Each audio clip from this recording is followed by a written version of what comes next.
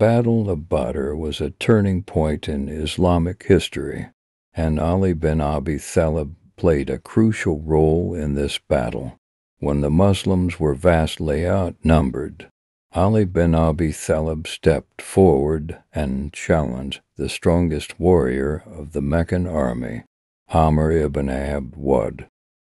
Despite being much younger, Ali bin Abi Talib defeated Amr ibn Wad in single combat, which boosted the morale of the Muslim army and led to their eventual victory.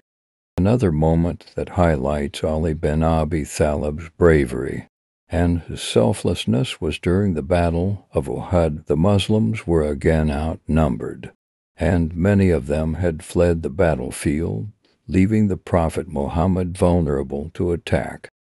Ali bin Abi Talib stayed by the Prophet's side and defended him.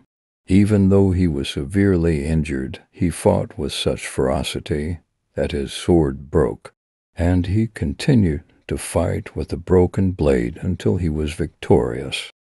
Ali bin Abi Talib's humility and generosity are also noteworthy. When he became the caliph, he chose to live in a simple house and wear simple clothes. He would often be found carrying firewood and water for the poor and needy, and he would often give away his wealth to those who were less fortunate.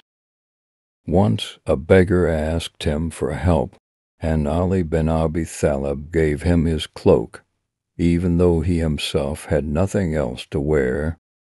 Lastly, Ali bin Abi Talib's commitment to justice and fairness is also a defining moment in his life.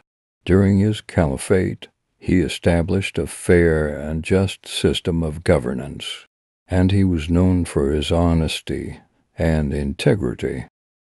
He would often dismiss corrupt officials and replace them with honest ones, and he would always strive to make decisions that were in the best interest of the people.